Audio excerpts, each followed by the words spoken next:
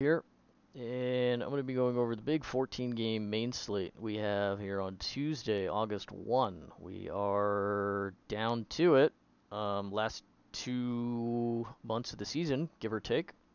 Um, and big 14 game slate. So let's just get into it. We got a bunch to talk about as usual, and I talk a lot as usual. So we have projections and ownership loaded. It's a Strider day, it's a Framber day. Both of those guys insanely expensive. And 14 games, we could certainly pivot.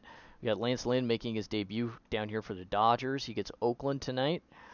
Seeing a lot of ownership naturally, but perhaps maybe a little bit aggressive or a good leverage spot at the very least if you want to play some Oakland.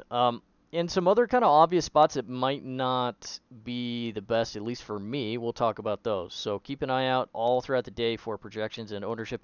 Housekeeping note, like today's the trade deadline, right? So you got to be aware if you're playing a bunch of teams, certainly, that today some guys could get moved.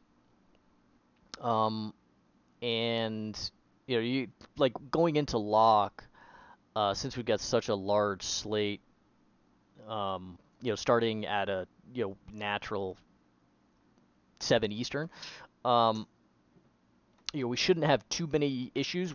I believe the deadline is at 3 Eastern, somewhere. It could be 4 or 5, something like that. So everybody should have their roster solidified or whatever, but we might get some late lineups. While teams are still making moves or doing, whatever the hell they're doing. So keep that in mind. And also, guys may be in the DK player pool, and same thing with FanDuel. Um, they may be in the player pool, but get traded and not accrue points. So keep an eye out for what happens today. It should be mostly cleared up by tomorrow. But, something to be aware of, certainly if you're playing a lot of teams today. Okay, so let's just get into it, and start with Tampa and New York. In Yankee Stadium, we got Zach Eflin on the mound. 10-3 for him. Carlos Rodon on the other side. Decent pitching matchup here. Eflin's been pretty good this season. He's been pretty consistent, I would say. I think he's a little bit overpriced here for this particular matchup. Now, he induces a lot of ground balls. That's what I do like about Eflin. What I don't like is still a little bit of the fishy hard contact. Suppression's been great though. 3.5 ERA with the xFIP actually, yeah, and the xERA. Sierra as well, pointing a little bit south. Strain rate is at a pretty low 70%, to be quite honest. You could see a little bit of positive run suppression regression for him. It doesn't walk anybody. The control's been excellent, and he's staying really off of the barrel. So, for the most part, Eflin's been pretty good. He's got 5 and even 6 pitches, call it, that he's going to work with here. Hopefully, he's not throwing the slider pretty much at all, giving up, in that short sample, 15 outs to the field. That's not good. But overall, really good fastball mix here. Pretty balanced for the most part between the two-seamer and the cutter. Doesn't really use a lot of the four-seamer. Wish he'd throw it more and get a little bit more balance there. The one sort of knock on Eflin is that he doesn't have a true swing and miss pitch really against the left side of the plate. I know he's got the curveball. He doesn't induce good whiffs here with this against lefties. But we'd like to see more value out of a changeup, right? And that would make him really, really equitable. Overall, 25% K rate this year and no walks with a lot of ground balls. So sign me up in general. However, we got some fly ball hitters over here from the Yankees, notably a Judge and Jake Bauers types. Glaber's neutral ground ball to fly ball. Harrison Bader a little bit, et cetera, et cetera. I think this is kind of a sneaky dangerous matchup, and the price tag for Eflin, it's up above 10,000. We're not getting him at low 9Ks or anything like we were earlier in the season, and above 10,000 this year. Yeah, he's popped for a couple times, for a 30-point outing twice, and he's popped for north of 25 one other time. Or twice, excuse me. And everything outside of those 4 outings has been, in the 20 to 22 range. And at 10,000, I think that's leaving it a bit on the table for us. So he could be a little bit fishy expensive in this particular spot. I really like 3% ownership, of course. And you can still go after the Yankees because even with Judge back, they're still going to strike out. So I'm okay playing a little bit of Eflin here. I don't want to get too crazy. Maybe 10% of your teams I think is fine, depending on how you structure your builds elsewhere. But obviously we have to have exposure to Judge on the other side every single day. And you could play some short stacks here, I think. I don't really want any Anthony Rizzo. He's just been terrible this season. But he's a fly ball hitter, right? And he'll be able to lift the baseball. Eflin's not going to walk him a lot necessarily, even though his walk rate's only about 8-9% this season. Generally, he's still a pretty patient hitter. So you could play like a short Judge, Rizzo, Jake Bauers type of 3-man or something. If you want to throw in a full 5-man with Glaber and Stanton, yeah, that's okay. Go ahead.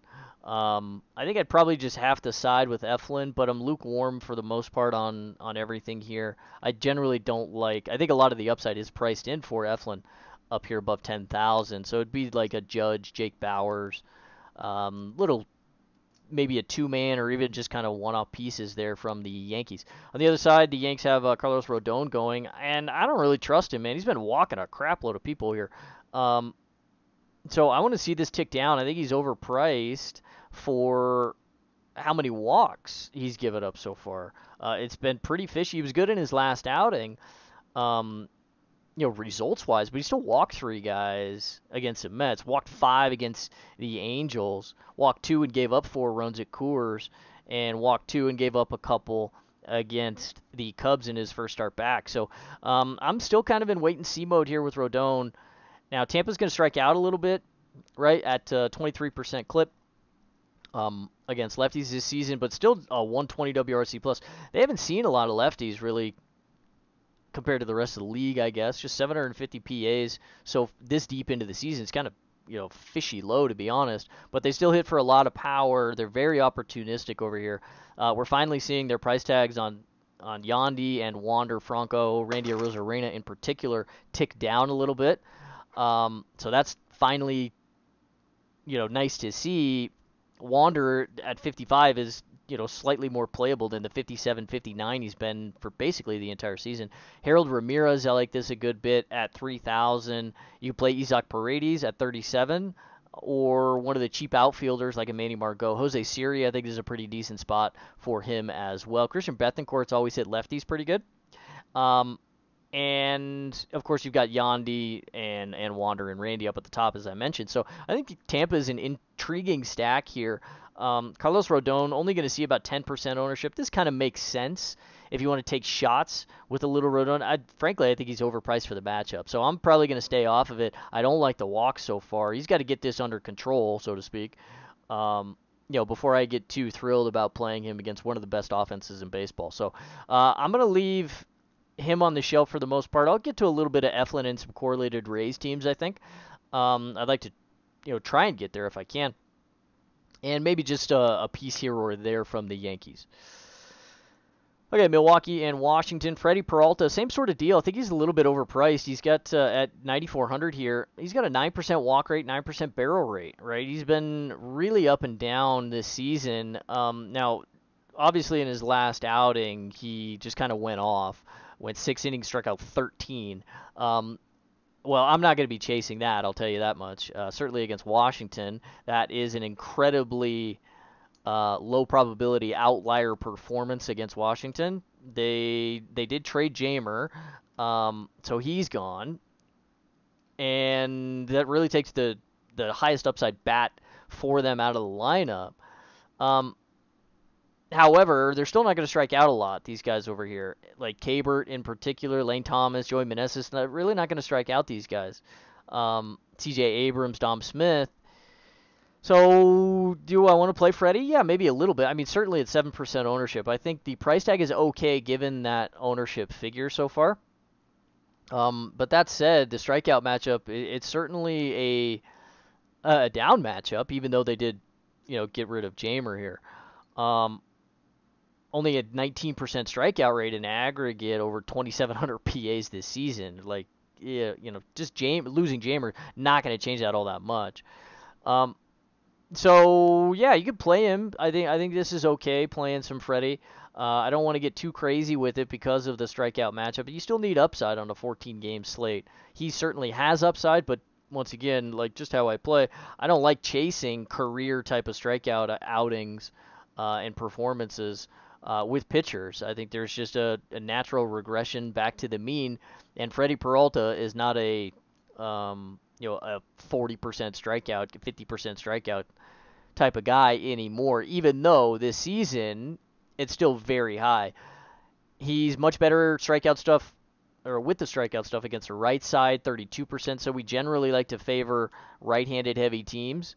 Um, when we're playing a lot of Freddie, and Washington's still going to platoon a good bit here. They'll have probably 6, maybe even 7 lefties in the lineup that don't strike out. So um, a little fishy here. He's given up a lot of power, man. In aggregate, roughly a 200 ISO this season.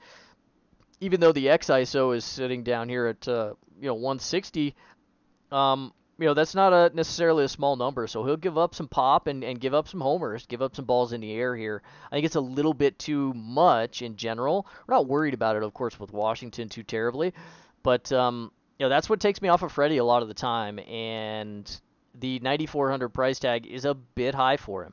So the matchup is okay from a suppression standpoint, and he still does have, he's good enough to blast through the Nationals. So I think it's fine playing him at low ownership, but if this ownership steams, I'd probably come off of it. And I don't want to get a full 2x the field or anything necessarily. Maybe 10% of my teams or something is probably where I'll land with that, I would guess. JoJo Gray going for the Nationals, 6,500 for him. Now, he was serviceable in his last start. Against the Cubs, I believe. No, it was against the Mets. Went 6 innings, right? Didn't strike out anybody, walking some guys. The walks over the last, 7 starts, 6 starts, I suppose, have been a little bit fishy, right? He's walked 4 twice, and in each of his last 2 outings, he's walked 3. So the walk's starting to creep back up there again when they were better earlier in the season, but still a 10.5% walk rate. It's mostly to the lefties at 14% here. I want to be careful with this, man. I do generally like the price tag for JoJo, but with just a slightly below average fastball mix and slightly above average breaking arsenal, he's a back end kind of serviceable innings eater type of starter anymore. The strikeout stuff is gone now that he's suppressing power and inducing soft contact. That's all good, and in good matchups, I think he can survive. We talked about him a little bit at 6,600 in his last start against the Mets, and how he could be serviceable. I think this is a similar type of matchup. He could be serviceable, but we're certainly going to worry about upside. I like going after the Brewers generally, pretty much with anybody, right? Yelich, I don't want to play at 5,600 in this particular matchup. Carlos Santana, I think, could be okay, 3,800, but he's a sole first base play, not my favorite there, so I'm not jacked about these price tags. Willy Adames, 49, Willie Contreras at 51.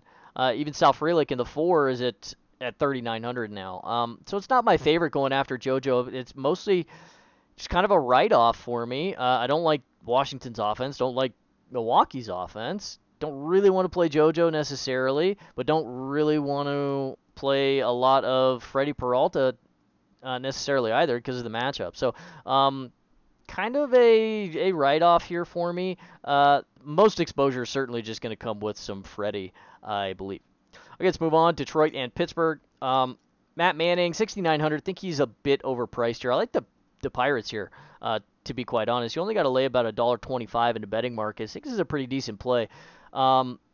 Manning, since he has come back healthy, he's having some problems here in short samples, yeah, with some lefties.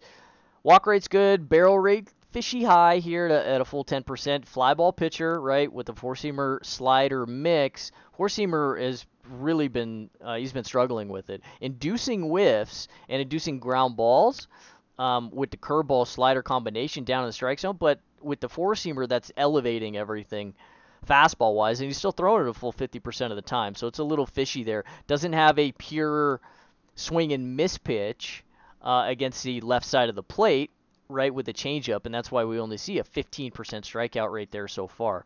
Again, we have a short sample, so these numbers will normalize a little bit, but they're not going to normalize a hell of a lot higher.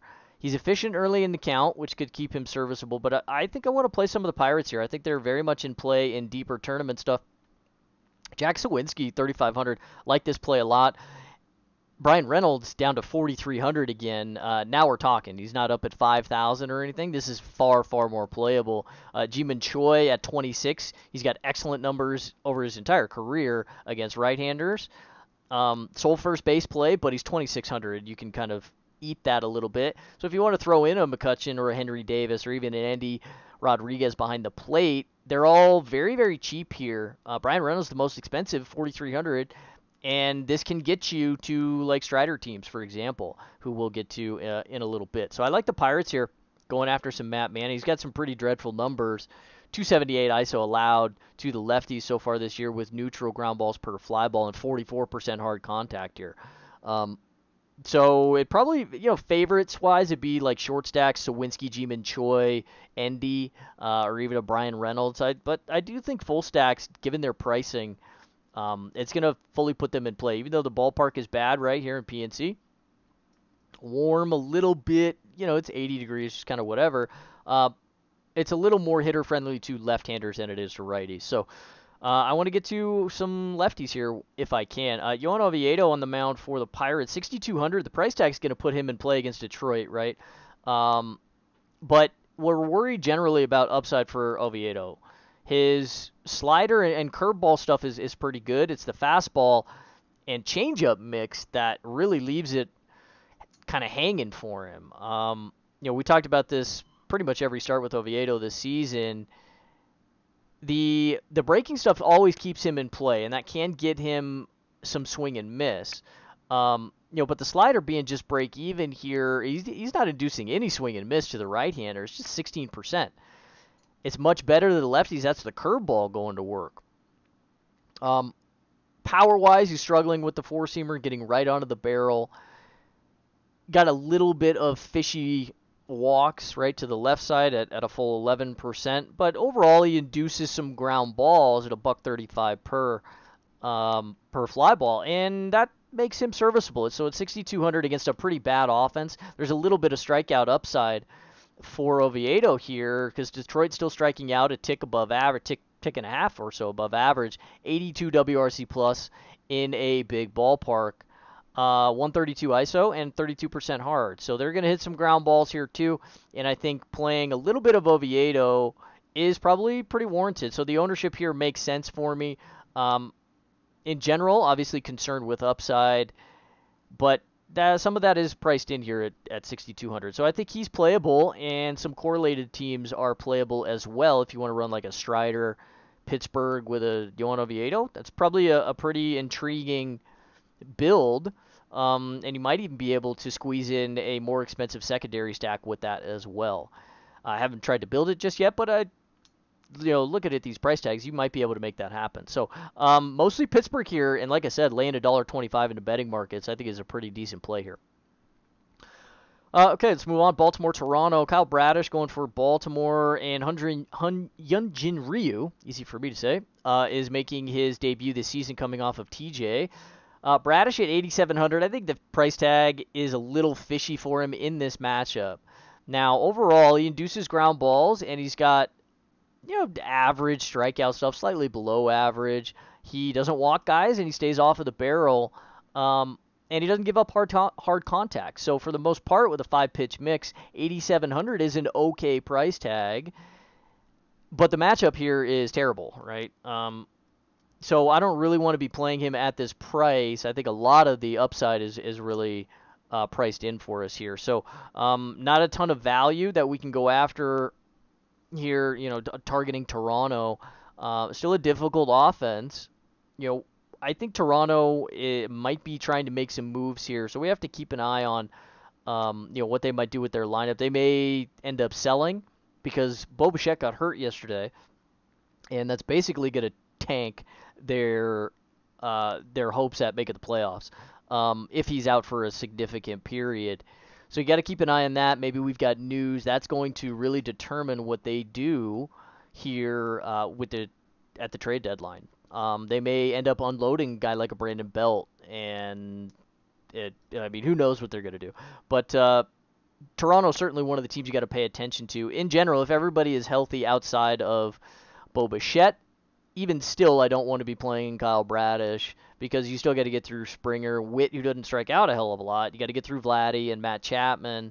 There's still a very dangerous offense against right-handed pitching, and Bradish not going to be able to throw it by them, and that's really how you have to be able to attack Toronto. So, do I want to stack Toronto? Not necessarily, because I kind of respect Bradish's arsenal a little bit. And I really like the fact that he doesn't give up a lot of hard contact and induces ground balls. So I don't really want to play Toronto at their normal price tags necessarily. Lefties or righties, really. I'm not super thrilled with going after these guys. So kind of a write-off from that angle with Bradish and Toronto. And Ryu going for the Jays. As I mentioned, he's coming off TJ. I'm playing the wait-and-see game. And this is kind of a bad matchup anyway. So I don't really want to be playing a bunch of left-handers against Baltimore. 109 WRC plus with a 10% walk rate. That's mostly coming from Rutsch. But just a 22% strikeout rate. Hit for a little bit of average here at 250, give or take. With some sneaky pop, 170. They got some guys over here for the right side of the plate that hit left-handers very well, notably Austin Hayes, Ryan Mountcastle. Rutsch obviously hits from the right side. And Santander, too. Down at the bottom of the lineup, they've got James McCann, Georgie Mateo, Ryan McKenna, Ramon Urias, and even a Jordan Westberg. So they can go literally 9 righties in the lineup tonight. And generally, Ryu is a pretty neutral split kind of guy. Don't have any of the numbers in here. He's been out for a year and a half, of course. But he's also a neutral kind of ground ball to fly ball sort of guy. So I'm going to play the wait and see game with Rio. I do like the price tag for him. If he were at 7, this is a $9,500 arm generally when he's healthy.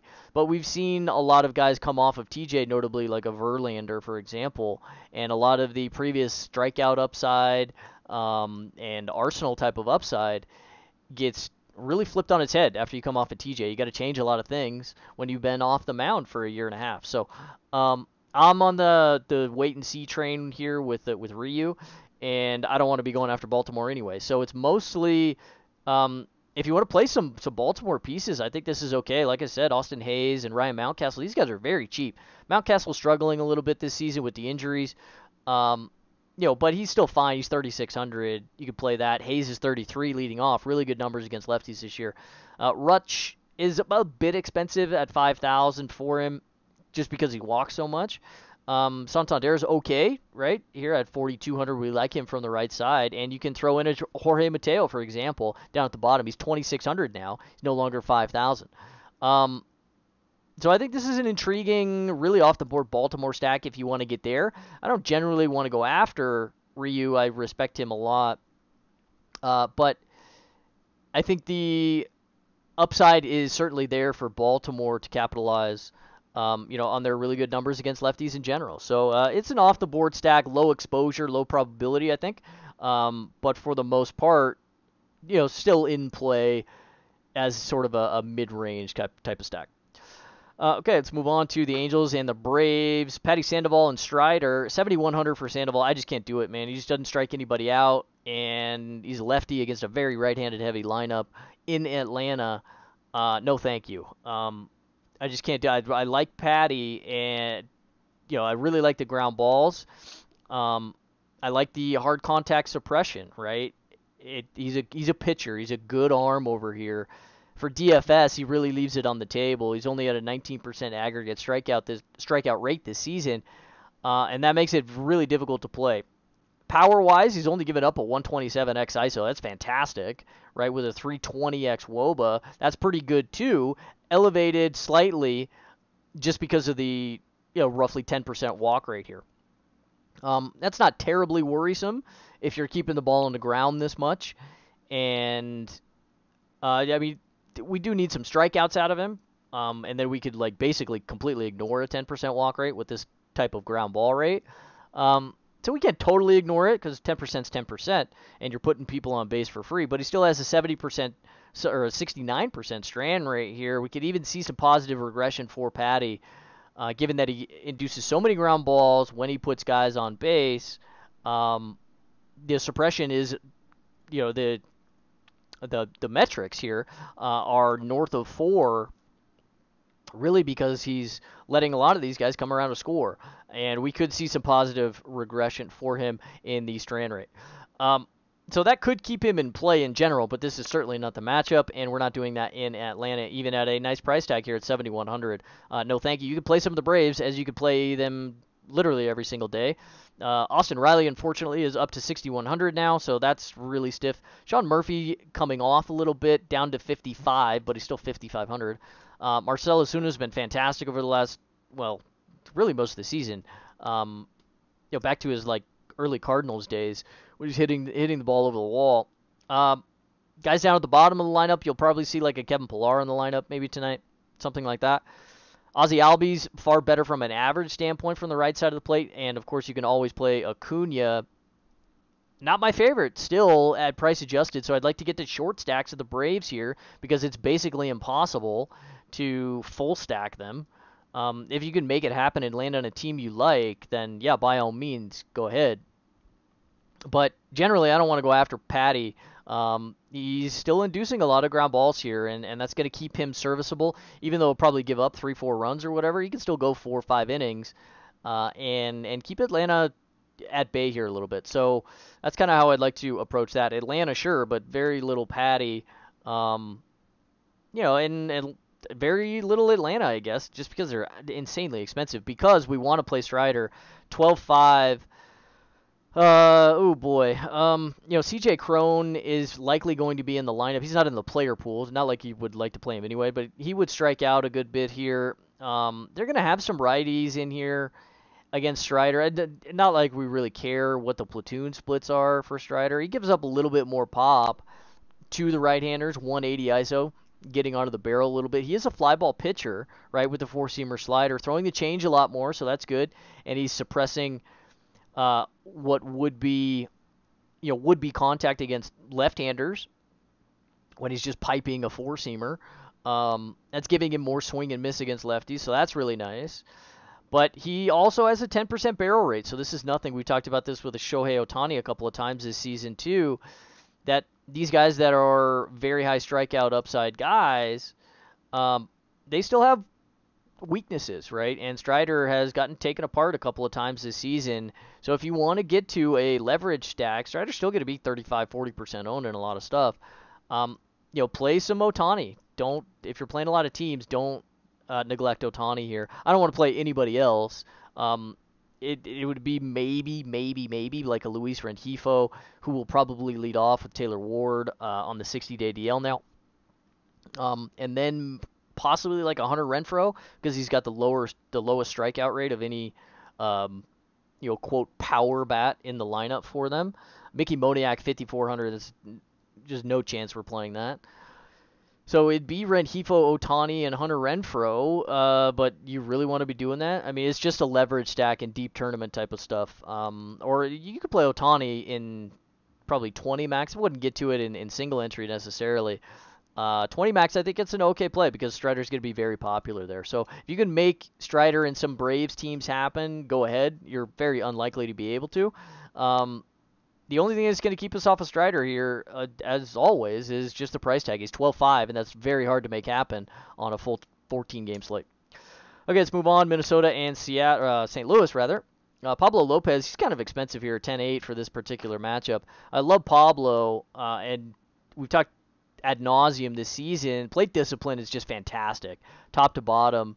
7% walk rate, 71% strike one, 35% chase, 30% CSW, and a 30% K rate. Everything's just excellent.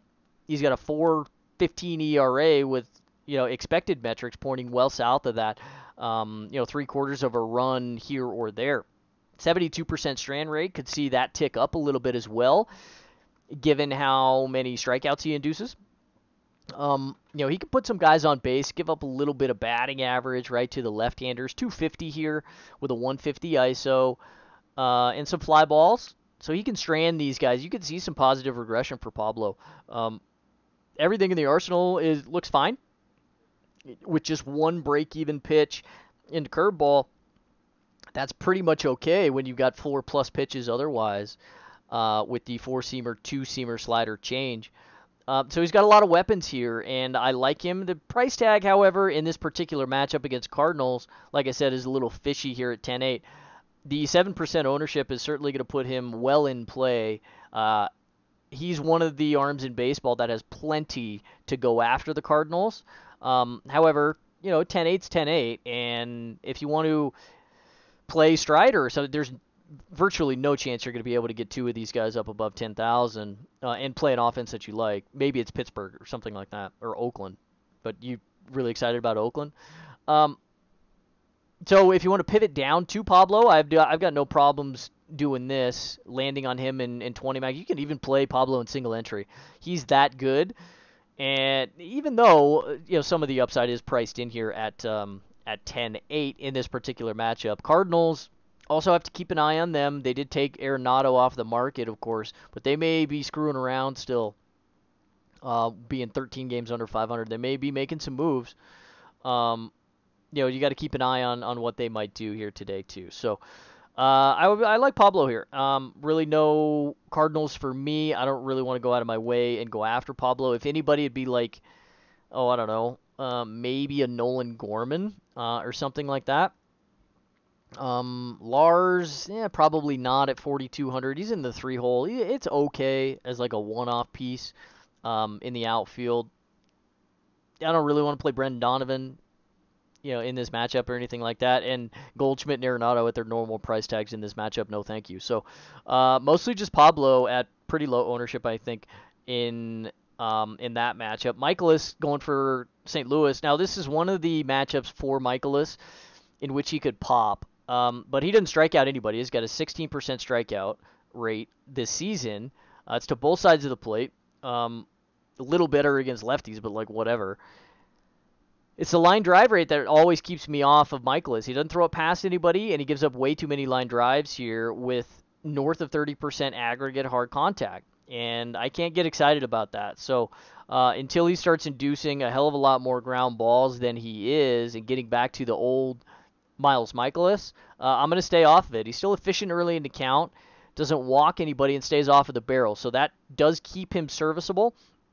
And in a very high upside strikeout matchup for him, right, against the Twins here, 27.5%. This offense is just dreadful. They are so bad. They can't make any consistent contact. And even their supposedly good hitters like Correa and Byron Buxton, they're both having really down seasons also. So I'm not playing Carlos Correa at 4,700 unless I'm fully stacking the Twins, which you can do. You can go after Michaelis, which I like to do, right? I'm not thrilled about playing 4,700 Correa. I'm going to continue to play Eddie Julien. He's at 3,300 still, so I've got no problems doing that. And Byron Buxton under 5,000, 4,900. He is about an 060, 070 ground ball to fly ball hitter against right-handers with a big strikeout problem. That's not really a concern on either front here with a 15% K rate for Michaelis, two righties, and a $115 ground ball to fly ball. So I think that puts Buxton in play a little bit. So my favorite stack here would be a short Twins play. I really hate full stacking the Twins because they're garbage. So it'd be like a 2-3-4 Julien, Buxton, Kepler right in the middle of the lineup. If you want to throw in a Correa and a Georgie Polanco, there's enough positional flexibility there that you can make that happen. I don't really want to deal with anybody down at the bottom of the lineup. Maybe a Joey Gallo in a wraparound stack or something. since Michaelis isn't going to throw it past him necessarily. So that's okay, and that's going to pop the Twins in value here. You want to play some correlated teams? I think it's fine. It's not my favorite, certainly, but that doesn't really mean I want to go play Michaelis.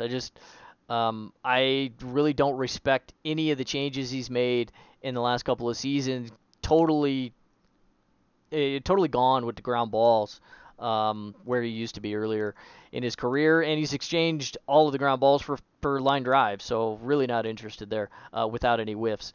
Even though if you land on him at 6,900, like sure, fine, but I probably won't X him necessarily, but I'm not. I'm really not confident with any more than about 5% of my teams here with Michaelis, just due to a real lack of upside. Even though this is one of the matchups against this particular offense that he could pop. So that's kind of how I'd like to play it. Mostly the Twins here. I'm just going to stay off of the Cardinals pretty much exclusively. Okay, let's move on to the White Sox in Texas. Jesse Scholten's on the mound. They've traded everybody, so they don't have anybody else. He's 5,600, but he gets Texas, so no thank you.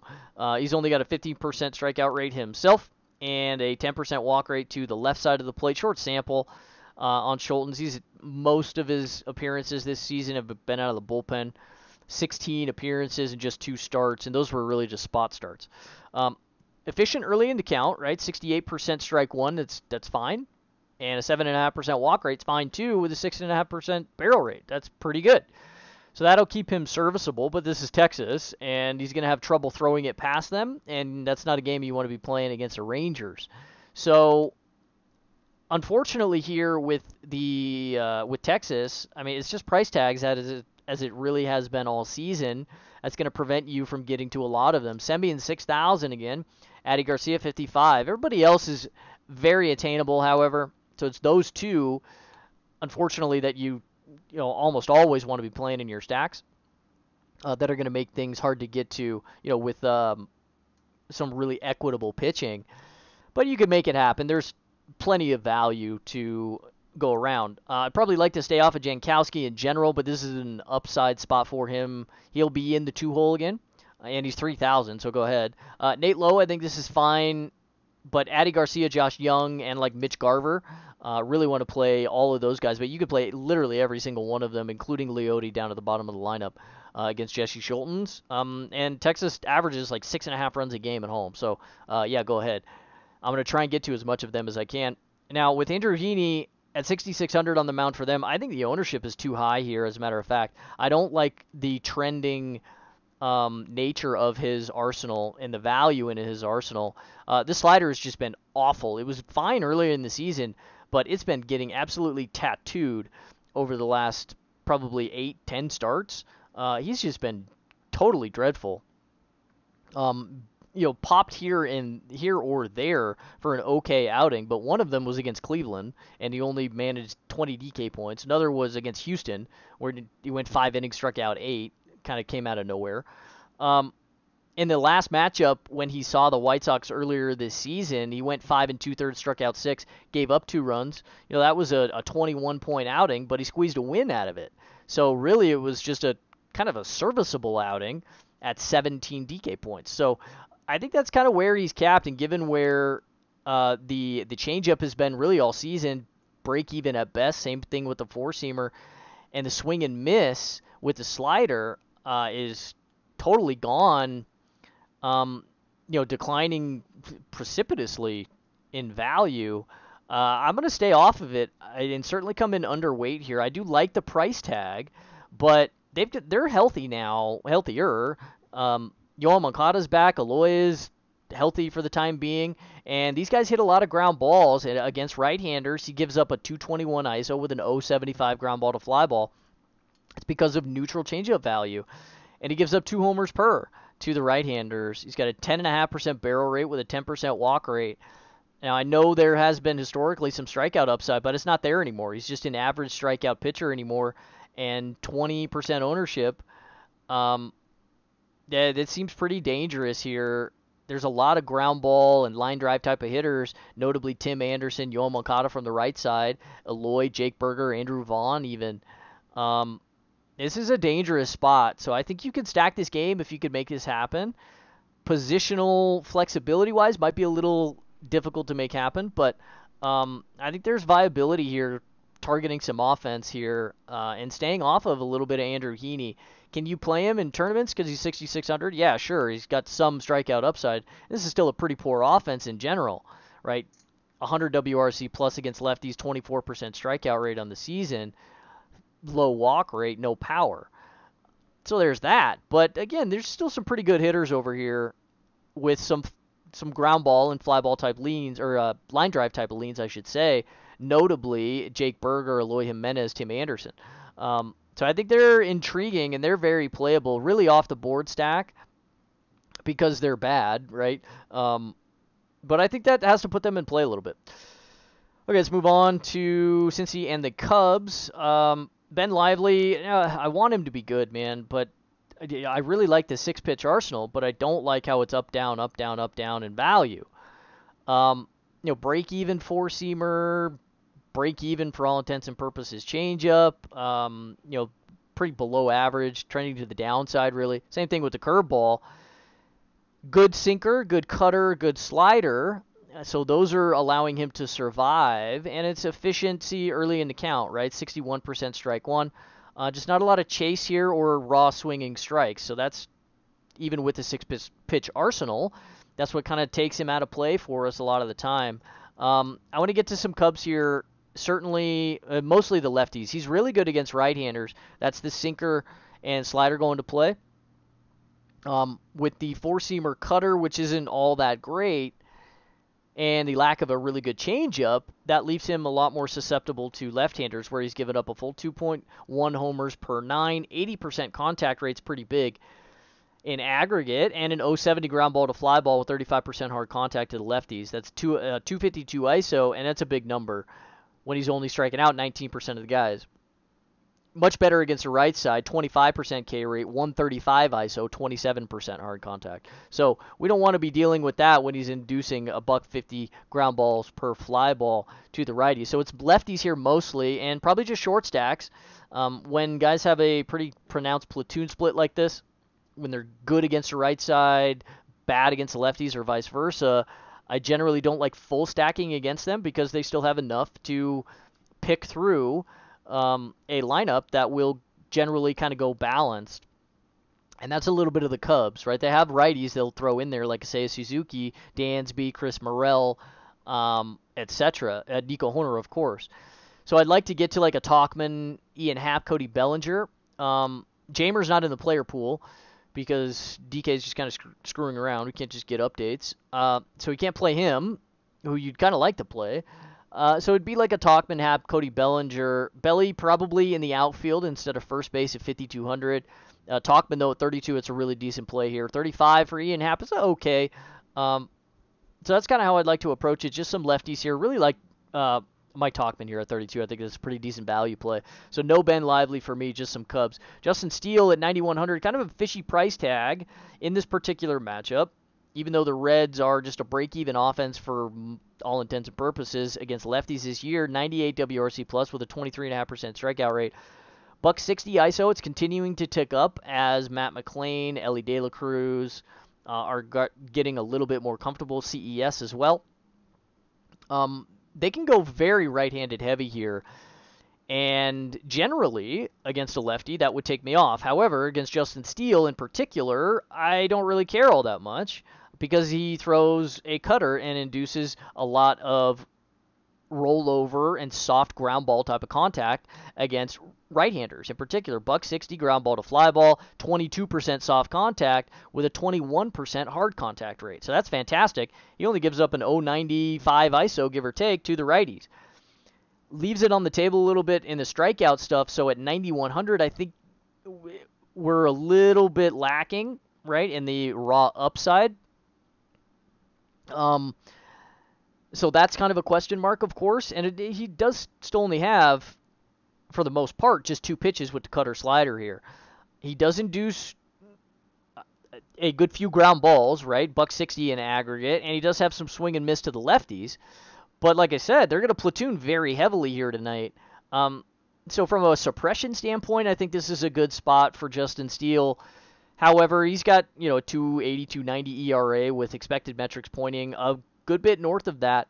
With just 2 pitches, I'm very wary about paying high price tags for guys in what I consider to be still pretty dangerous matchups. Even though the downside of Ellie's platoon is the right side, he's still going to strike out a lot. He's still Ellie, and he still has a hell of a lot of upside. Nick Senzel, Matt McClain with Johnny India on the shelf. Senzel probably be up at the top of the lineup. Same thing with Spencer Steer.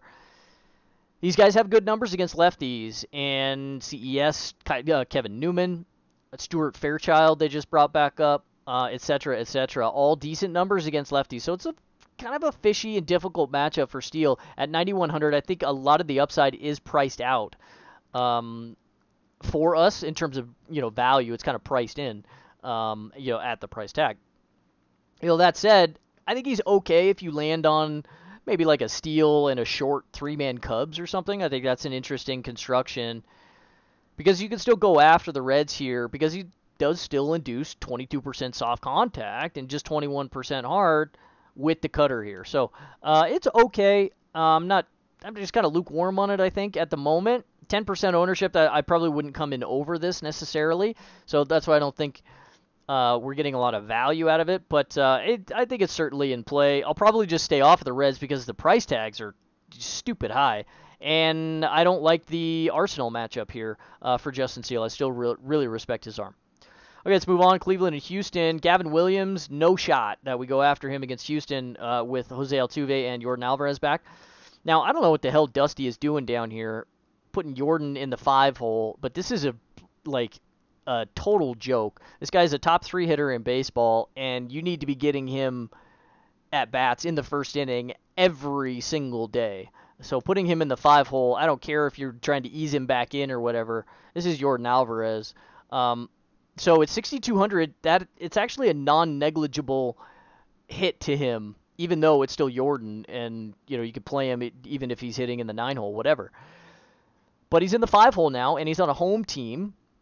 He may only get 4 at bats here, and that's a significant downgrade. You need the upside to get a full 5 at bats when you're paying 6,200 for a guy in a 14-game slate. It's not nothing, and you need to kind of be aware of that. So I'm really not happy that Dusty is doing this.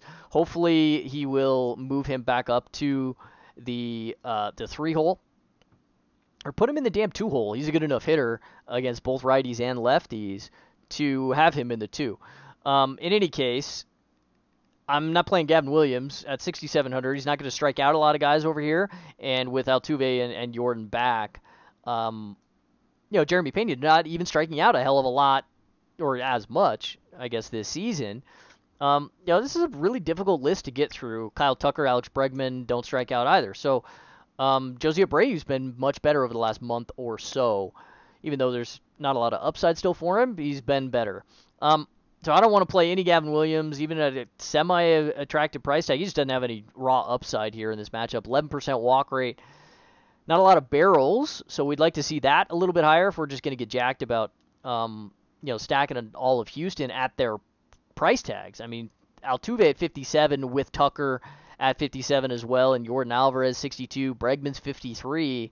I mean, these guys are hard to get to. Even the quote cheaper pieces down at the bottom of the lineup like Chas McCormick, who you'd really like to play, he's still 4,100 as well, and he'll be in like the 7 hole. So that's kind of tough. No Gavin Williams here for me. Houston is a really, really high upside stack, I think, with those 2 guys back in the lineup, Altuve and Jordan. And they're going to be totally off the board. Nobody's going to be playing them because they'll just go play Atlanta. They'll go play Texas instead, and of course San Diego or whatever. So they're going to be off the board, and that makes him a really intriguing tournament stack here because Gavin Williams is not going to throw it past him necessarily. Just 20% aggregate strikeout rate for him against really both sides of the plate this season. Giving up a little bit more power and pop to the lefties, but we got a short sample, so not a ton we can go over there. But yeah, you can stack Houston. I got no problems there. Framber at 11-1, kind of a ridiculous price tag. This is an all-time price high for Framber. I don't think we've ever seen him this expensive, and that's going to just take me off. This is the one of the worst strikeout matchups in baseball. Even though Framber, I do really respect him, of course, right? He's got 2, 3, 4 ticks above average in the raw strikeout department. More so against lefties naturally, but he's still 2 ticks above average in the strikeouts against right-handers too. Induces a hell of a lot of ground balls at 2.25 per. The changeup value has been a little bit better recently. He was getting bludgeoned with this earlier in the year. We talked about that a lot. And that made him really susceptible against right-handers because he only throws a two-seamer. So with a two-seamer and a bad change, I mean, he was just like putting everything on a silver platter. So that's been a little bit better recently, but he's 11-1, and it's going to make it pretty impossible to get to an expensive offense if you're playing Framber. I don't think the raw upside is there for him. Like, it's a suppression matchup. Could he strike out 6? Or even 7 or 8 in 5 or 6 innings? Yeah, of course. And be on the plus side of the variance, but I don't want to pay 11-1 for that necessarily. So I'm going to come in. I probably won't X him because you play dangerous games when you do that sort of thing with Framber. But I mean, this is really hard to stomach, I think, given how many expensive offenses and expensive players we'd like to play today. They're all in really good spots, and that makes it very hard to want to target a very expensive arm on a 14-game slate. There's just more collective upside for an offense than there is for a pitcher. This is a cash game play. But even in this particular matchup, it's not really a cash game. It's a cash game price tag, I should say.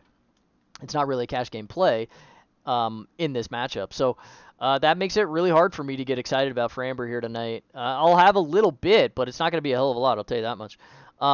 So no Cleveland. I'm not going to be dealing with that. It's not like I want to go after Framber. Josie, you could play him every day. He's really, really heating up. And even at 5,800, he's probably just about value there when he's seeing the baseball this well. You want to play an Oscar Gonzalez at 2,400? I mean, okay. But nobody else for me, from Cleveland, but very little Framber. I just really hate the price tag. I'd like to play some Houston if I could make it happen, though. Okay, Mets and Kansas City. Jose Quintana, he's one of these guys down in this range I think I want to try and get to today. 6,100, this price tag really jumps out at me. Now, the Royals might be doing some shenanigans in the trade deadline here too. Got to be careful of that. They've been very, very good over the last week. They swept the Twins, I believe. Whoever they just played last. Put up a lot of production. Bobby Witt is just like turned it on over the last series or so, really seeing the baseball.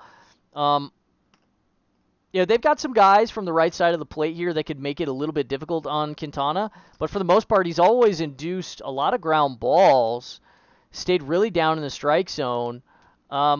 Still kind of in wait-and-see mode a little bit, but I think at 6,100, this is going to kind of have to put him in play for me against the Royals. This offense is just terrible, man. Even though they create a little bit better against left-handers than they do against righties. 88 WRC plus here against the lefties with 35% hard contact. They still strike out a little bit, and they're still a pretty low upside power offense.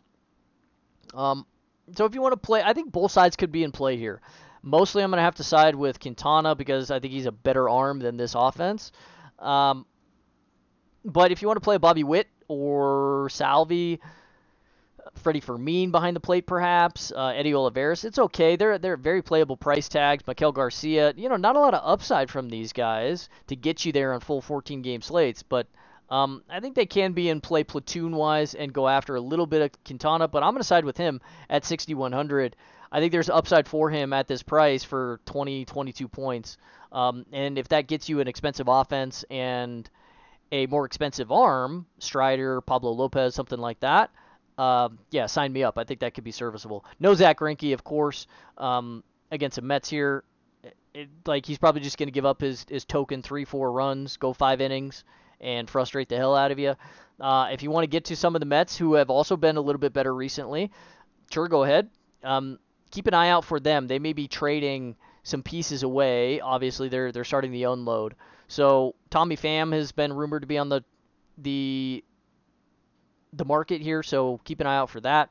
Some of these other guys they'll probably hang on to. They're not trading Petey. They're not trading Frankie Lindor, et cetera, et cetera. So Tommy Pham would probably be the only one. So just keep an eye out for what they want to do lineup-wise. Do you want to play? I think Nimmo is okay here. 4,600, that's fine. Frankie Lindor at 52, it's okay. PD at 48, I like that a decent bit. They're still going to be able to lift the ball a little bit here against Greinke, but once again, not my favorite stacking against him with a low upside offense generally. He's super frustrating to go after with full stacks. So it'd be short stacks, Nimmo, Lindor, Pete Alonso. You want to throw in a Frankie Alvarez or something, that's okay. He's kind of an expensive 4,200 catcher piece, though. So, a little bit of the Mets, maybe. Mostly Jose Quintana here. I don't really want to deal with a lot of the Royals. But I think you kind of have to have exposure to some Bobby Witt now that he's seeing the baseball a little bit better. Okay, San Diego and Colorado. Now, Ryan Weathers hasn't been officially announced just yet, so we're not totally sure what they're going to do, but it's likely to be him by most accounts all across the industry.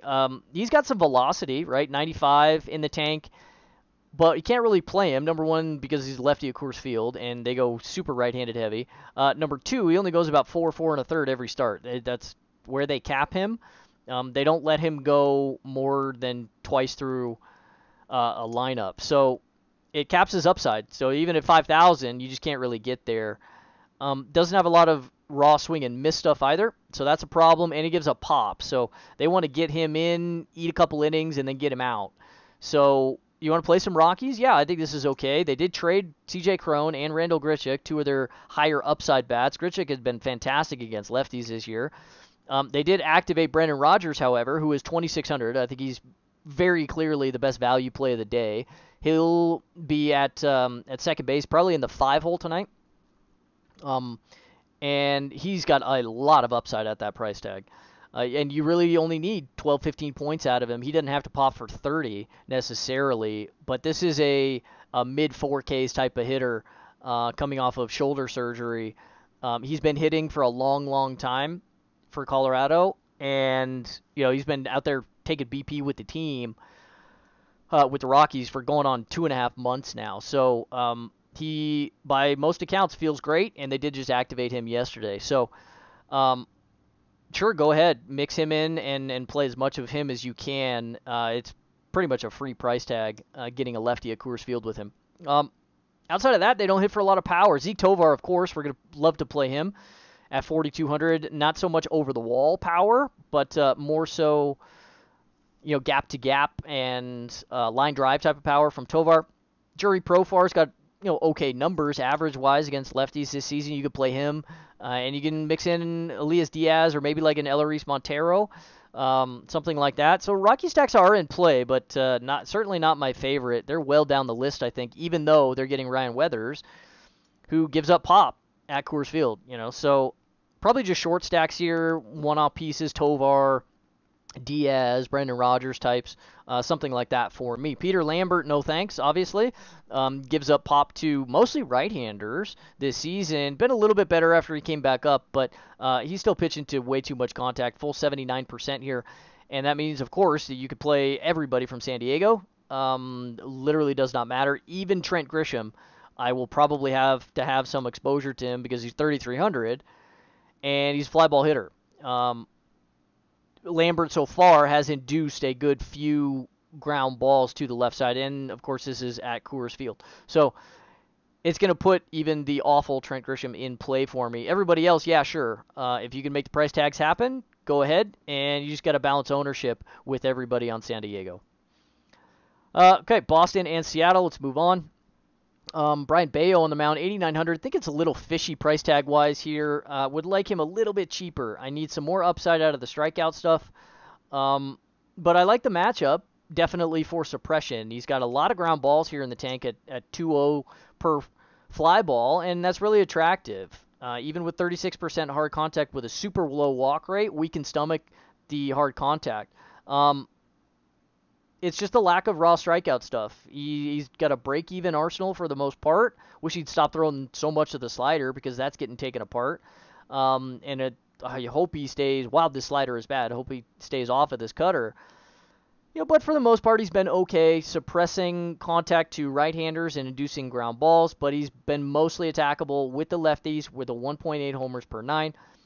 Lower ground ball to fly ball ratio, buck 50 there, so you can get to some, 0.75 type of fly ball hitters from the left side. That'd be like a Cal Raleigh, for example, Mike Ford, Cade Marlowe.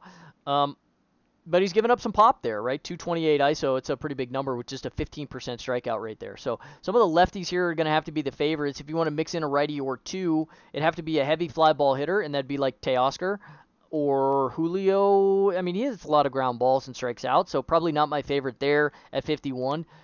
Gino is okay, price adjusted at 33, but I kind of like Bayo here a little bit. It's mostly just the price tag that's going to keep me off. I don't like Seattle. I think they're a bad team. Somehow they're 4 games above 500 here. I don't know how the hell that's happened. But I kind of like Bayo to survive here a little bit. Wouldn't be shocked if he survives for, a good 6 innings here tonight in Seattle and suppresses this pretty weak offense over here. They're pretty bad. 102 WRC plus, 26% K rate, 230 batting average, and a 170 ISO. Fine, but neutral ground ball to fly ball, they're average in most every metric here. We talk about this every day with Seattle. So Bayo, I think, could be in play. It's super low ownership as a punt, but it's not like a value target at 8,900 for sure. Bryce Miller on the mound, I don't want anything to do with this. For the Mariners, 9,200, I think he's too expensive, number one. He does have some strikeout stuff, but he's got a huge platoon split in terms of the raw swing and miss. 28% Ks to the righties. Good numbers here. 150 ISO, it's okay. 070 ground ball to fly ball, that's fine. But the 37% hard contact to the right side, that's a big worry. It's mostly left-handers with the lack of swing and miss. 19% strikeout rate, 215 ISO allowed. Same 070 ground ball to fly ball with 40% hard contact. He is due to get absolutely blown apart and to give up about 9 homers in an outing sometime pretty soon. And I think I'd like to get to a little bit of sneaky Boston here. I'd like to really get to some Devers. I love 5,000 for him. This is fantastic. I think Yoshida is going to be in play. Not my favorite $4,800 outfielder necessarily in terms of raw upside, but the batted ball profile matches up here pretty well. Same thing with Jarren Duran. He's going to hit it in the air a little bit and strike out maybe, just because he strikes out a lot. But this is an upside spot for him to make some contact against Bryce Miller. So, the walk rate is impeccable. The barrel rate is not impeccable at a full 11%. So I'd like to get to a little bit of Boston here if I can. Mostly some lefties and right-handers that don't strike out. Duvall's going to strike out a little bit, so not my favorite there. So probably just like a short stack Duran, Yoshida, Devers type. Tristan Casas is okay at 3,200. You want to mix him in as well, but not my favorite batted ball profile since he's such a heavy fly ball hitter himself. So short stacks here for Boston, I think. No Bryce Miller for me in this particular matchup. And maybe a little bit of Brian Bayo. I mean, I don't know. It's kind of a fishy price tag like I mentioned, but I think he's kind of got to be in play. Okay, Arizona and San Francisco. Zach Gallen, 10.5. Well, he and Pablo Lopez are certainly my favorites up above 10,000. That's where I'd like to get. And I'm going to try and build a couple of teams with those two in it. Or in them, I should say. 10.5, I think this is fine. I got no problems ever playing Zach Gallen. 15% ownership, I think, is fine. 10.5 is maybe a little bit expensive for him, but this game's in San Francisco. It's 60 degrees. I don't really care.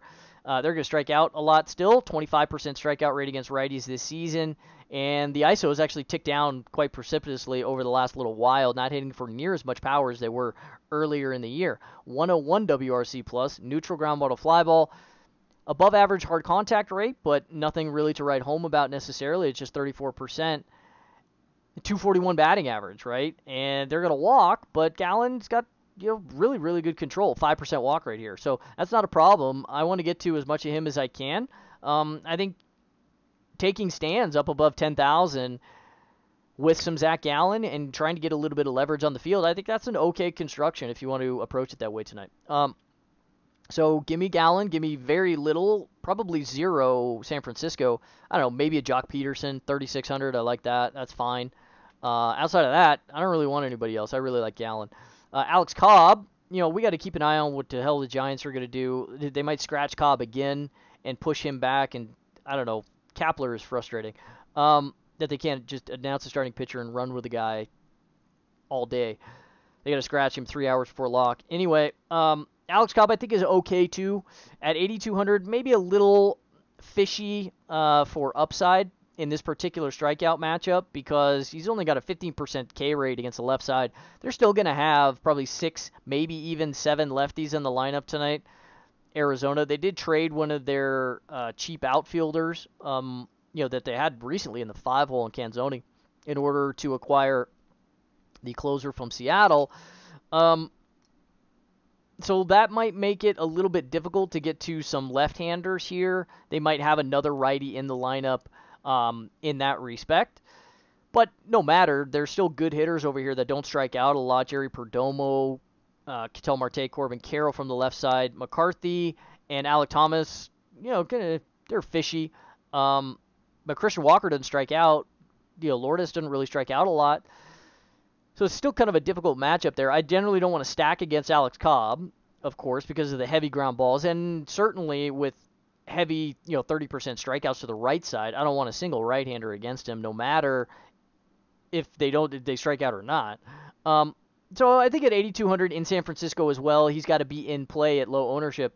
I think he's got 25 in the tank here in this particular matchup. It's not thrilling. I hate going after Arizona, but I think Alex Cobb is suppression-wise, a well above average right-handed arm, and I generally like playing Arizona against average and below average right-handers. Alex Cobb, definitely not one of those. So I think both pitchers are in play here. I'm going to stay off offense for the most part. I just don't like the weather here. I don't like the park, and I like the arms. Corbin Carroll, yeah, sure, but I'm going to stay off of pretty much everybody else outside of late slate plays. So pitching only there for me. Okay, last game here. Oakland and the Dodgers. Ken Waldichuk is who I've got in the sheet. Looks like it's going to be him. Doesn't matter who it is. You're not playing anybody from Oakland against the Dodgers. So stack the Dodgers if you can. If it weren't for San Diego, they'd be the top stack of the day in my estimation.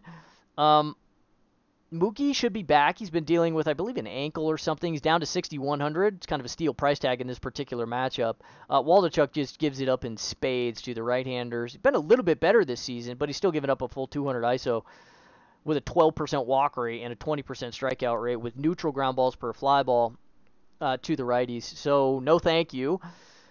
Giving up a little bit more production to left-handers here too. So if you're stacking the Dodgers, don't neglect Max Muncy. I mean, we've got some kind of shenanigans here. I'm showing a different Max Muncy over here in my lineup builder. So I'm not sure off the top of my head what Muncy's price is for the Dodgers. And who knows? I mean, I haven't seen anything. They may have traded him. I don't even know.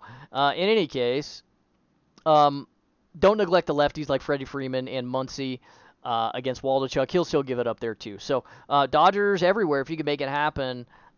They've got some cheaper right-handed bats like Chris Taylor, Ahmed Rosario, Kike Hernandez back in the lineup too. So they're stackable now. Not everybody. With JD Martinez probably still on the shelf a little bit with the hammy. They're a little bit cheaper and more attainable, so that will boost their ownership, of course. But overall, I think the Dodgers probably still, given all the other offenses, are probably still, likely to be very attainable ownership-wise. So all of the Dodgers, if you can make it happen. Lance Lynn going for them. He's making his first start for LA, 7,900. He's 31% owned here so far. I think this is pretty fishy. It's a bit high. This is Oakland. Let's not get confused, okay? He's still going to strike guys out. That's fine. And he's probably going to be pretty damn excited that he's playing for the Dodgers now and not the freaking White Sox. And in his first matchup against Oakland, so yeehaw. This is a good spot for him. 30% ownership, however, is pretty aggressive given his drastic platoon splits. He has been horrific against left-handed hitters this season.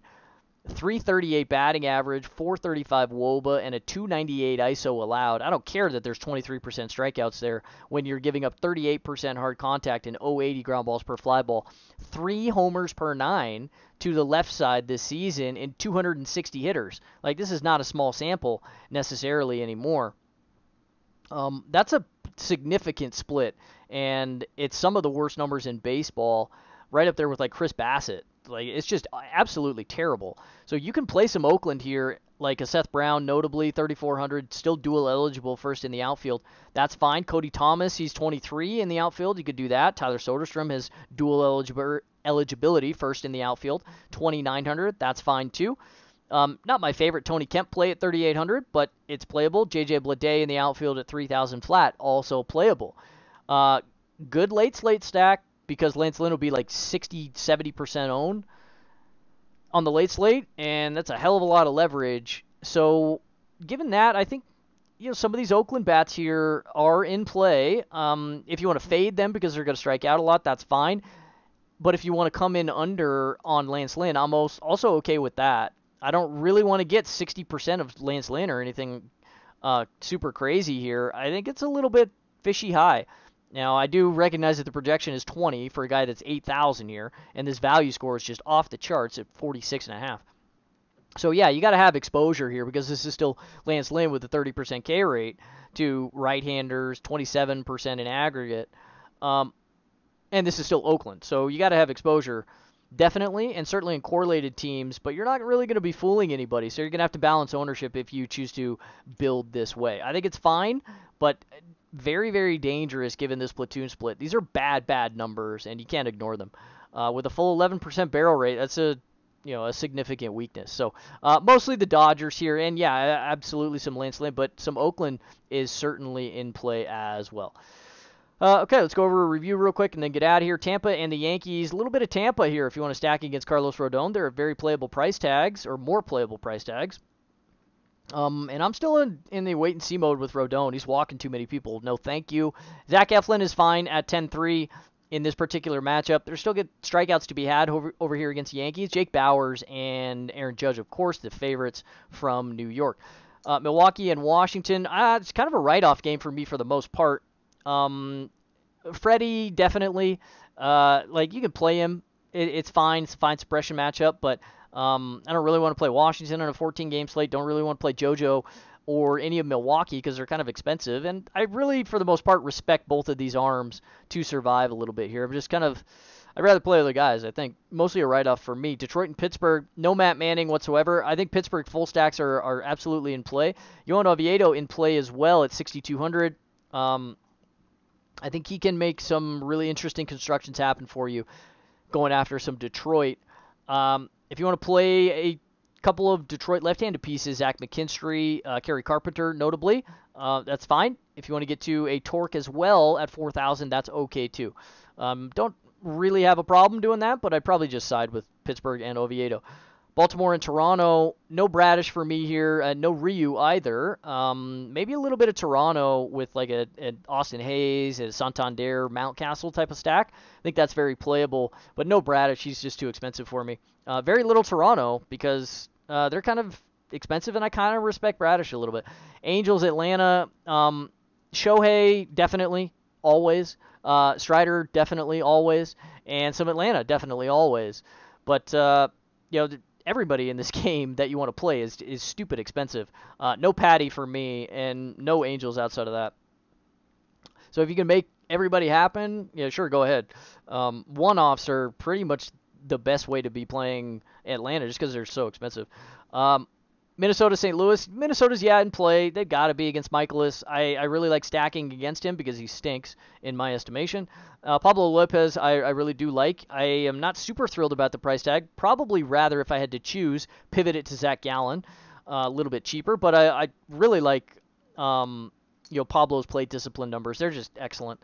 And going after St. Louis, I've got no problem doing that. No cards for me here tonight. And some Minnesota short stacks. I'm going to play Eddie Julian every single day until they raise his price. So I think a 2-3-4 stack there with the Twins is very much in play. White Sox, Texas. No Schultons, of course, and very little Heaney for me. I know he's popping really hard so far in the projections, but I think some White Sox here are very much in play. I don't like how Heaney's trending, and I think there's a hell of a lot of variance with him, and he could give up a 7 spot in 2 2/3 here, and I would not bat an eye. So I'm going to try and get to a little bit of the White Sox here. With a healthier lineup, they are far more dangerous against a guy that gives up pop to right-handers. Texas, yeah, absolutely. They're a pretty damn good stack, as they really are always. Cincinnati and the Cubs, very little of the Reds for me here tonight. Same thing with Ben Lively, just can't do it.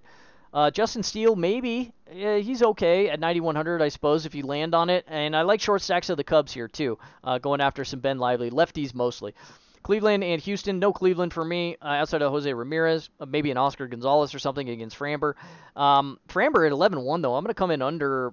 I'm not going to X him, but, 11-1's just way too expensive, I think, in general for this particular matchup. A lot of the upside just totally priced out for us.